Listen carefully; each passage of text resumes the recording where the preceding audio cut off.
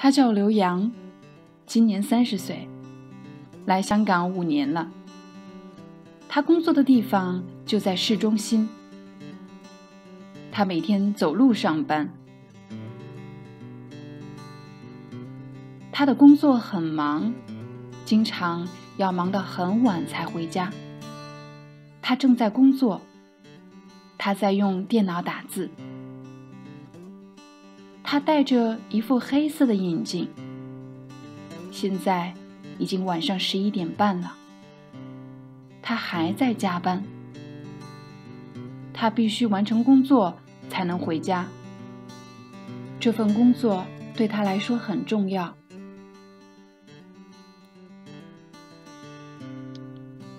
工作不忙的时候，他喜欢一个人去散步。他走过一片树林，今天的天气很好。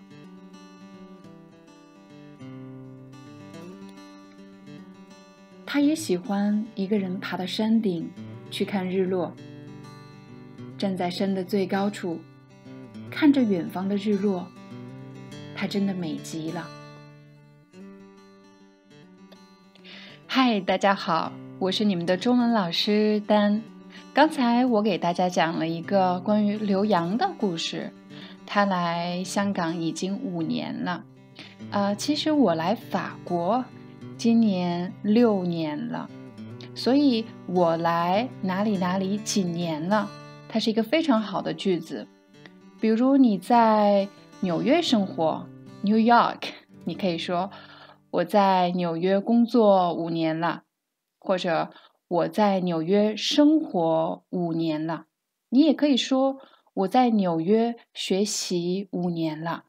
当然你还可以说得更具体，你可以说我来纽约上大学3年了，我很喜欢这座城市。刘洋的工作很忙，他一直在工作。你的工作忙吗？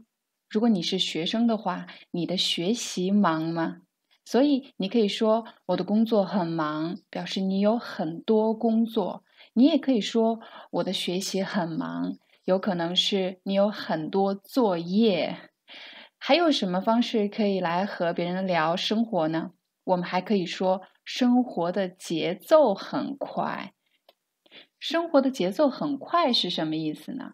它表示你做什么事情都要快。比如你要早一点起床，快点去上班，快点去上学，快点吃饭，快点下班，快点去见朋友，快点睡觉。有的时候你没有时间休息，也没有时间去旅游，更没有时间看一本书。这就叫生活的节奏很快。我觉得法国的生活节奏很慢，和中国不一样。在故事中，刘洋喜欢一个人去树林里散步，他喜欢一个人到山顶去看日落或者日出。你喜欢做什么呢？你一个人的时候喜欢做什么？我一个人的时候喜欢看书或者看电视。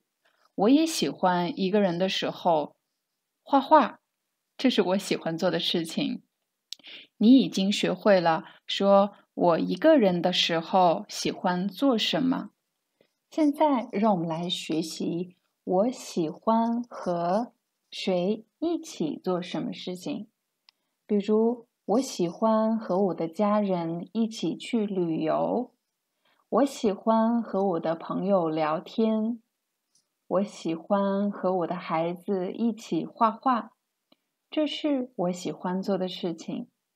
好了，这就是我们今天的中文课，我们下次再见啦，拜拜。